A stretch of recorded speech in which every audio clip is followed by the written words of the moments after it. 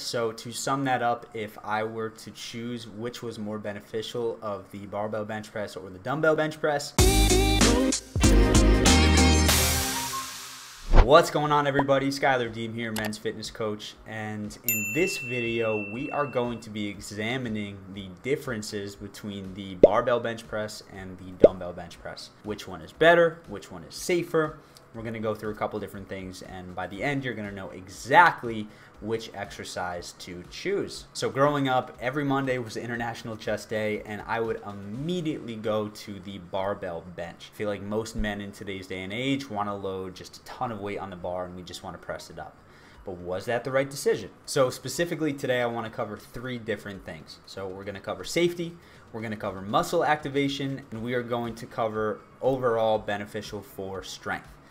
And so let's start with safety. So if we look at the big picture of safety, not only can we address like actual safety of just making sure you don't crush yourself, but we can also look at the safety of the shoulder and the chest and making sure that you're not putting yourself at risk for injury.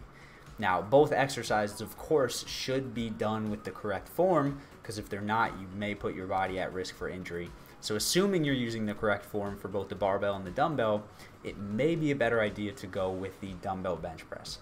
Now, the dumbbell bench press is, first of all, you can bail, right? Like if you're holding weights and you get stuck and you don't have a spotter, you can easily just drop each dumbbell. Now, yes, if you're not well versed in kind of how to drop it or how to get up, it may be a little tough and you may actually put your shoulder at more risk of injury, but it's probably better than having a bar that's way too heavy for you to handle and no spotter and having that basically crush you. Along with that, the dumbbell bench press is also going to be more healthy for the shoulder. Right? If we think about a bar and holding the barbell, when you do a barbell bench press, your hands are locked in place.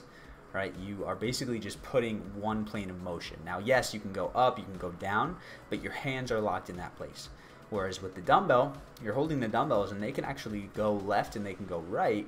And so you're going to activate the stabilizers in your shoulder, which is going to allow for basically stronger stabilizers, which is better for your health. And so back when I was doing barbell bench press all the time, I never picked up dumbbells for bench press. And I actually found that my shoulders were super weak when it came to not only the shoulder press, but I actually ended up hurting myself because they were in such a vulnerable position and they didn't have that stabilizer strength. So while it may be a little bit more difficult to adjust to dumbbell, especially if you're used to doing the barbell, for the health of your shoulder, for overall safety, I'm going with dumbbells on this one. Category 2 is going to be muscle activation.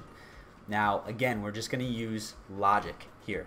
And so if we look at the barbell, again, your hands are locked in place, and so you're usually having one specific range of motion. Where with the dumbbells, not only can you come out a little bit wider, not only can you bring them to certain different levels, but when you come up, you actually have the ability to squeeze them, obviously until they touch, and activate the chest more. And so they've done a lot of studies on this, and they have found that by using dumbbells, you actually can activate the chest more. Along with that, you're also going to have more muscular tension, so you can actually squeeze the chest a lot more if you're using dumbbells.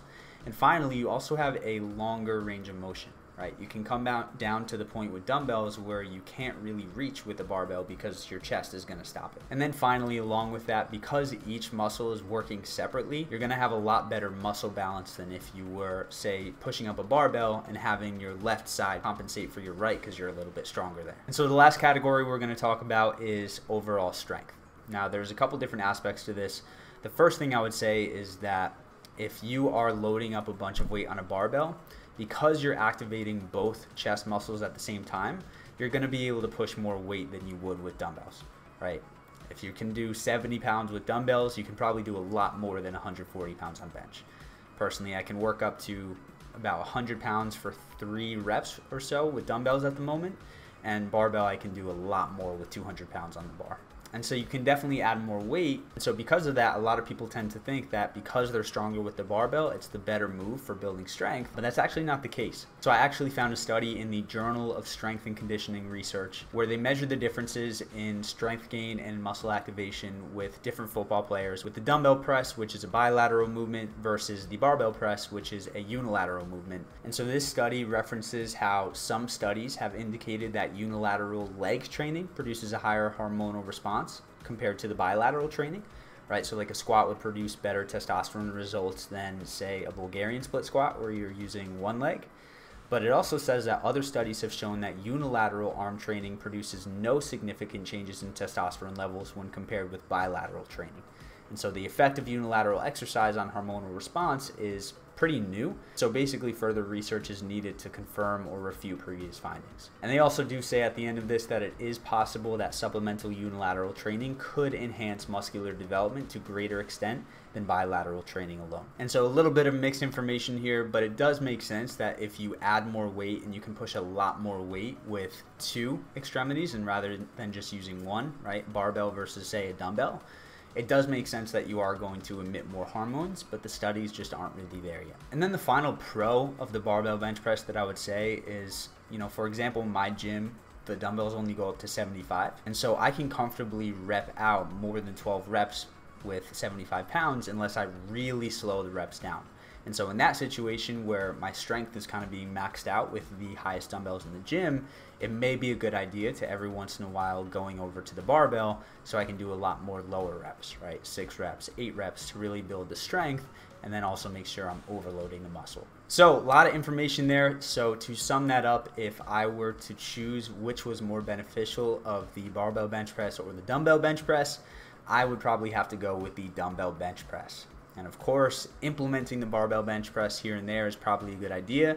But if you are looking for overall strength development, you are looking for overall health of the shoulder and the chest, the dumbbell bench press is going to be my go-to. So that is our conversation for today.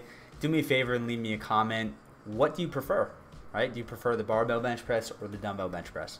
Let me know. And besides that, if you are looking for how to simplify the process of fitness and get in the best shape of your life, make sure to check the link in the description for a free guide we put together on how to use fasting, weight training, and mindfulness to see incredible fitness results. Besides that, make sure to like this video, subscribe to the channel if you're looking for more, and of course, as always, make sure to eat smart, move more, sleep deep, and be grateful for this moment. I'll see you next time.